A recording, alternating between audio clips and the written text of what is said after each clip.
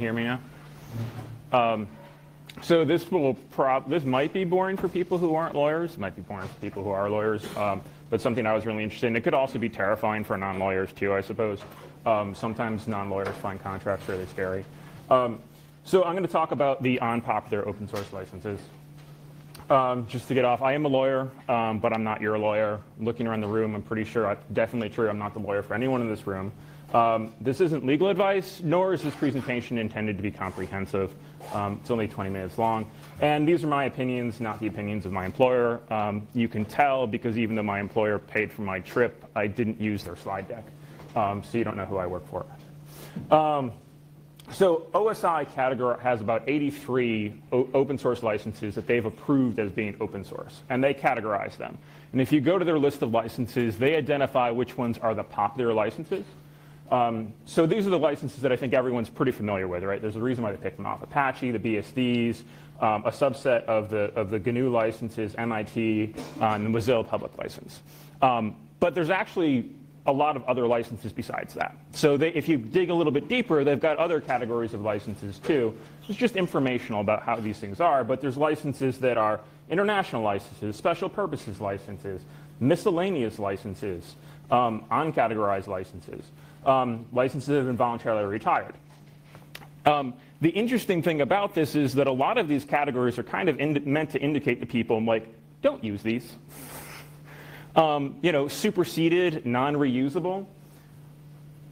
The problem that I see a lot in contracting, my company only provides professional services, and we only provide professional services around free and open source software licenses. So typically when we have a contract, they're going to mention the use of open source licensing. And in those contracts, typically what they do is they just talk about open source generically, or open source as approved by the Open Source Initiative. And this is a pretty typical one. If anyone uses AWS, you agreed to this clause where it says that some of the material is going to be provided to you underneath a separate license, and it's an open source license, and that you agree to those terms.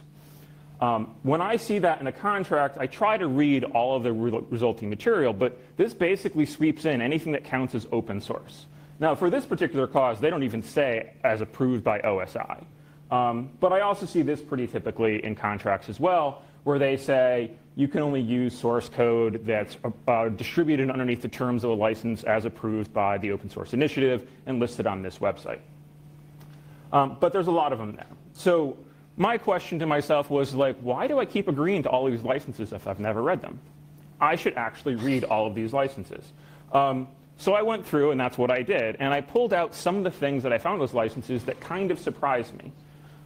Things that I don't really think about when I think about an open source license. I've got my idea of what it means to be open source. Yeah, there's the open source definition, but I also have my theories about how you can deal with those things.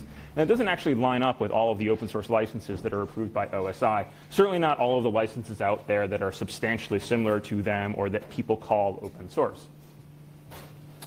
So I'm going to focus on the licenses, the properties of licenses that aren't popular.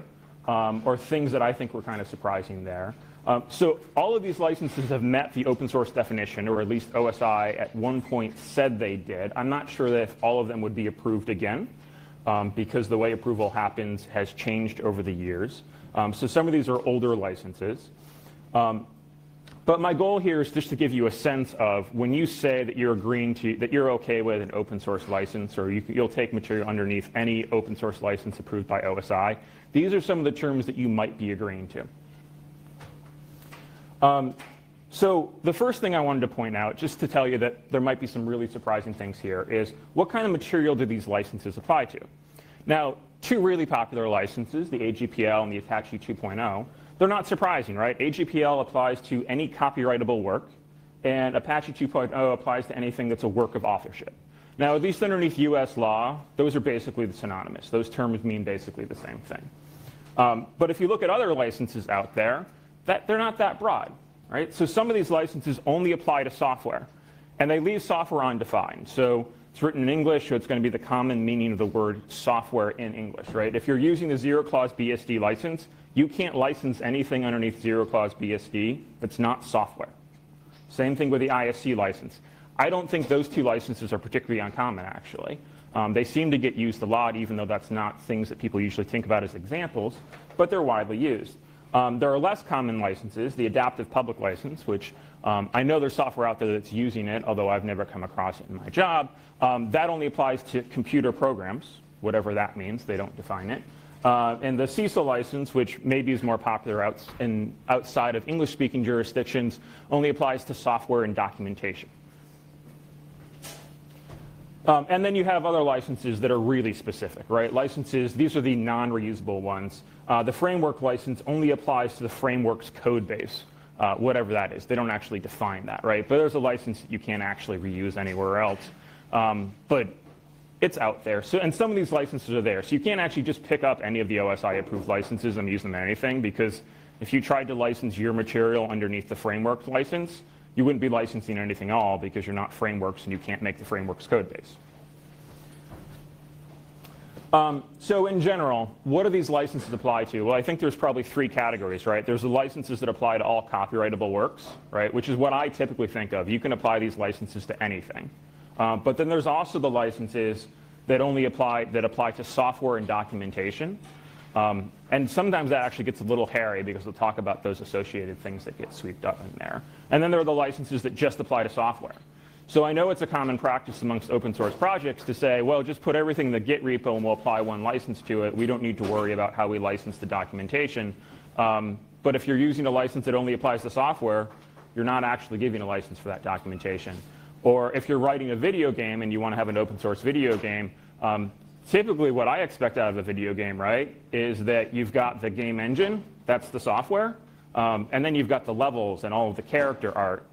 Well, if you've decided to license your video game underneath one of these licenses that doesn't apply to all copyrightable material, you might not actually be giving a license out for all of that other material, right? So you actually do have to look at these licenses and their scope a little bit more. So just don't assume that all the licenses operate the same, is my point here. And I'm going to show you some reasons why as we go through this. It's similar for the material that applies to is the rights that are granted. I tend to think of all open source licenses providing you basically the same rights, and the differences between them will be the conditions that are placed in those rights. But that's not actually true. So the Apache license, again, it's a pretty prototypical example. They grant you a copyright license and a patent license, and I'm not going to get into like patent versus copyright license kind of stuff that people talk about, or at least lawyers talk about, but it gives you all of the statutory rights underneath US copyright in these licenses. So you can pretty much do whatever you want. But then there are other licenses out there, like the FAIR license, which literally says usage of the work is permitted, provided that. So the only thing you can do with material provided underneath the FAIR license is usage. What does that mean? I mean, I would actually say it means you could use it. And that's not the same thing as modifying it. It's not the same thing as distributing it. It's not the same thing as making copies of it. So if you're actually going to look at that text of that license, like the conception of what you can do with OSI-approved licensed software, it's pretty wide-ranging here. It doesn't mean that you can actually modify it. Now, I think probably at the time that they approved this license, there was an idea that this actually meant that you could use it for many things, including modifying and distributing it. But my question to you is going to be, that happened, I think this license was approved about 20 years ago. When you bring this in front of a judge, or if you get into a contract dispute with your partner in this, or the person who gave it to you, like they might have looked at the word usage and thought the word usage meant usage. And that's not what it means, or not what OSI thought it meant when it was approved. There are other licenses that are a little bit more complex. So maybe the FAIR license is so simple you can say, well, that's clearly not what usage meant. It has to mean those broader rights. But when people get more specific about what they mean for those rights, it's a little bit harder to make that argument that they were just being sloppy with their language. So the Open Group Test Suite license says that you can modify it, sure, but you have to keep the original test modes are being preserved, right? So you can make modifications to this, but you have to leave the stuff that's already there in place. You can't remove stuff. And they're really specific, actually, about this, right? So if you make modifications to it, you have to make sure that the executables that come out of it have a different name so they can't conflict, because you have to leave the originals in place underneath the original executable names. And on top of that, you're required to write documentation on it, right? So I'm pretty sure that everyone who's a software developer in this room has never written a piece of software and then failed to write documentation at the same time, right? Because we all know that's a best practice, and we would never do that. But you might have some colleagues out there who are a little sloppy and they don't write documentation. But here's a license that says you're violating the open source terms if you don't write documentation, right? There's also licenses out there that, remember, these are only licenses that have been approved by OSI, right? So I know there are other popular open source licenses out there that are similar to this one that aren't approved by OSI, but this one's been approved by OSI. The QPL from Trolltech, I think this was, Qt was distributed under this for a long time, so pretty popular package that says you can copy and distribute the software in an unmodified form, right? That's a right. Of course you can do that, right? You can make modifications to the software, and you can distribute your modifications, but only as patches, right? So you can't actually distribute your modified software, right? You can't just put that in place. You've got to distribute the unmodified software and then patches along with it, right? I don't think that's a normal expectation. So there it's fulfilling the expectation that you can modify it, but it's being really specific about how you can distribute those modifications. So I'm not going to read all the licenses to you, and I'm not going to list every license, but I just wanted to go through some surprises there. So one of the things I think is most surprising and most concerning to me is when there's restrictions on the use of the software. Because I tend to tell people, like, well, what's open source software? I'm like, well, open source software is software that you can use without any kind of restriction. Like, that's literally what I tell people when I talk about this stuff. And then there might be restrictions on, like, modification or distribution, but you can use it for anything, right? Well, the frameworks license has the restrictions on use of if you're going to provide services around this, they actually specify how much money you're allowed to charge for those services. It's got to be a fair market value license. Now, the first time I read this, I thought, like, oh, well, that's kind of like a cap. You can't charge too much. And then I thought, wait, if I was actually the licensor, maybe that's a floor, because maybe I was trying to create a market for it where I said, well, I want to provide services, and I don't want someone coming in and undercutting my prices. So if you're going to sell services, you at least have to be selling the services at a price that would be worthy of business for me, right? So you can't knock me out of the market by giving services away for free. This is in an OSI-approved license.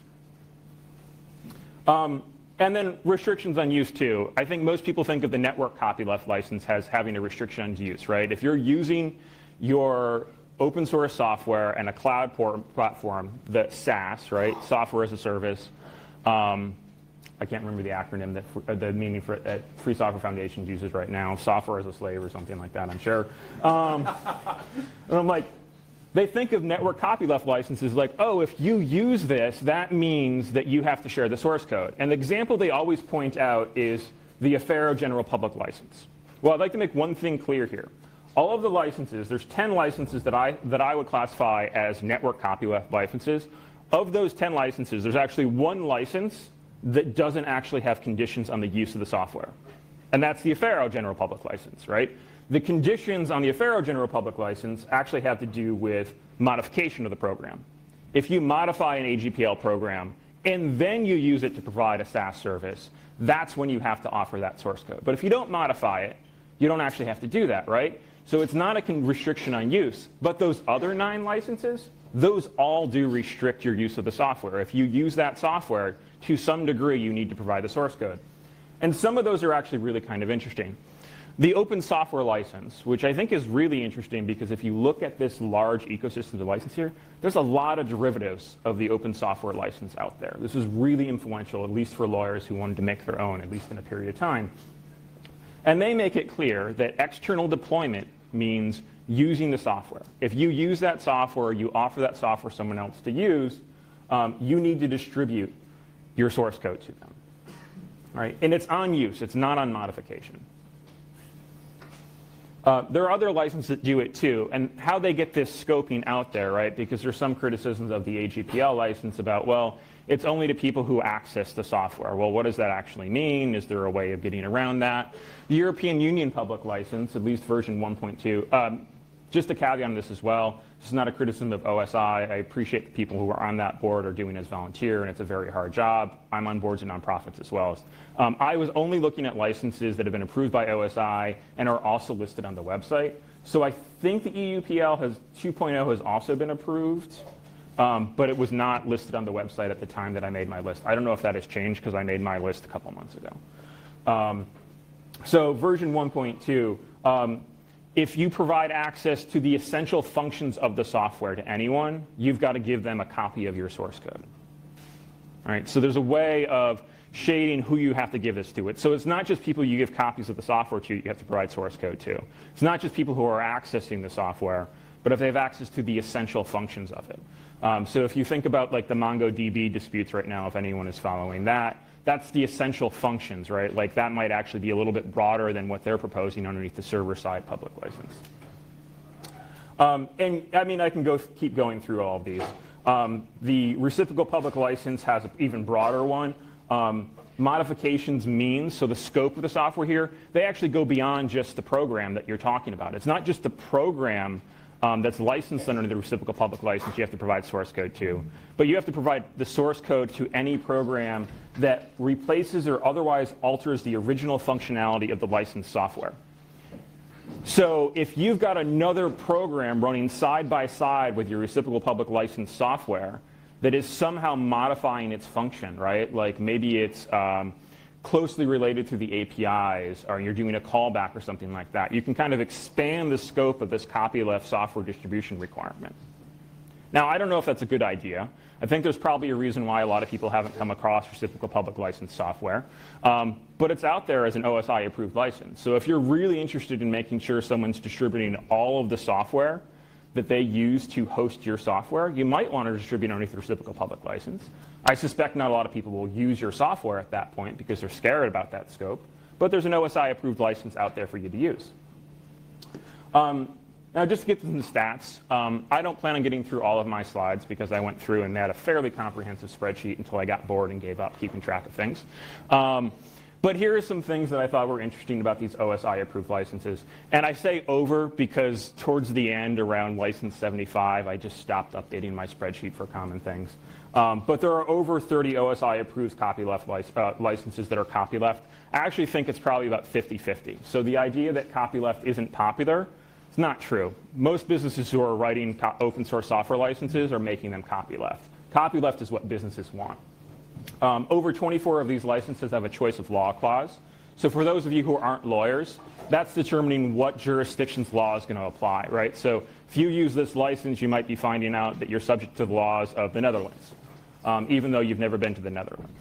Or Japan, if you're using a particular font. Over 18 of those have a hard-coded specific jurisdiction.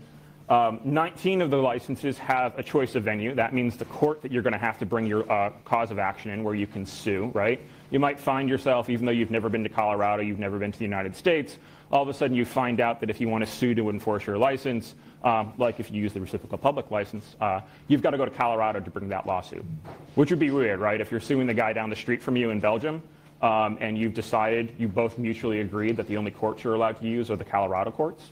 It's a little strange. And I thought this was kind of weird. There's one license approved by OSI, and this isn't really a problem. Like, I think this is fine, that doesn't have a warranty disclaimer.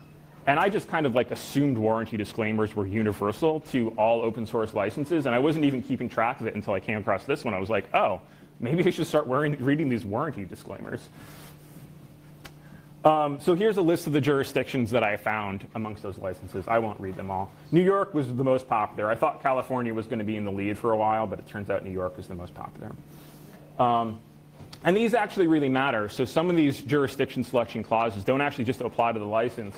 But one of them says any action or suit relating to this license, right? So that could actually be like on your contract claims, your personal injury claim. Like if you're using a piece of hardware that's running open source software that's licensed underneath the open software license, and it injures you, right? It's a lawnmower because lawnmowers are going to have free software in them now if they don't already. All of a sudden you have to sue, for losing a finger in whatever jurisdiction that the open software license actually defines. Some of these jurisdictions can be modified by the licensor. They just they'll default to one location, but a lot of them can't. And that's a very similar situation with venues. This is actually really interesting. My company does a lot of contracting with state and local governments in the United States. So there are some interesting things there. So some of these jurisdiction selection clause and venue selection clause depends upon who you are or your role there. So underneath the European Union public license, you'll actually pick the law of the country where you have a presence.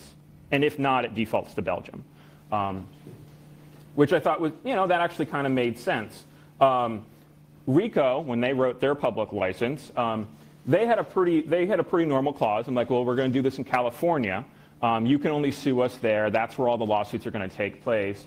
But specifically, RICO can sue for an injunction anywhere they want, right? So they can come after you and stop you from doing stuff. But to resolve the ultimate dispute, you have to come to California, right? Because why not make yourself privileged? So just reading these things are actually kind of interesting, right? Like you can't just look at the conditions that you're dependent upon. You also have to look at the more legalese, boring kind of stuff. Same thing with warranties. No license to the original work is granted except underneath this disclaimer. Well, what's interesting about that is that jurisdictions actually restrict what kind of warranties you're allowed to have. And they might invalidate your warranty if it's too broad. Some jurisdictions will say that if you disclaim a warranty so broad that personal injury and death can't be compensated, you're not warranting against that, then you gave no warranty at all. Well, if you gave no warranty at all, you don't have a license, right? So if you happen to be in one of these jurisdictions and you're using a license that makes your license dependent upon a warranty that's illegal there, you're committing copyright infringement. So maybe we need to pay attention to those a little bit more. I know I'm getting close on time here, and I don't plan on getting through slides. But there's other interesting things here, too. Third-party beneficiaries. That's not a thing underneath open source licenses, right? The only person who can sue to enforce is the copyright holder. Well, unless you're using the adaptive public license, in which case recipients, any recipient of the software can sue any other recipient of the software. Or if you're using the NASA open source agreement, in which case the United States government is allowed to sue you. Anyone like jury trials? Don't use the Eclipse Public License version 1. Like, you won't be having one. There are some other weird things, too. I won't go through these in detail. Attribute requirements, if you're using the attribute assurance license, you've got to sign it with a GPG key, which I thought was kind of weird. So that's my time. But I just wanted to kind of make the point of when you're using open source licenses, read it. Because you might be surprised at what you're agreeing to.